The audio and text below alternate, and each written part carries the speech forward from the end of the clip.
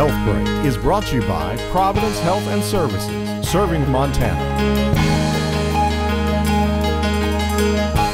Providence St. Patrick Hospital has a long-standing tradition of providing excellent patient care to the community for over 145 years. Danelle Stengem, the Magnet Program Director at St. Pat's, says they continue to show their commitment to their patients by earning their second Magnet designation. The Magnet Recognition Program began with the American Nurses Credentialing Center back in 1990, and it is a designation program that recognizes excellence in patient care, excellent nursing practice, and nursing care innovations. St. Patrick was originally designated as a Magnet facility in 2013, and we received our second designation in October of 2018. Being able to earn our second designation speaks volumes to the sustenance of our culture of nursing excellence, our high-quality patient care, and the innovations that we continually perform at St. Pat's in nursing care.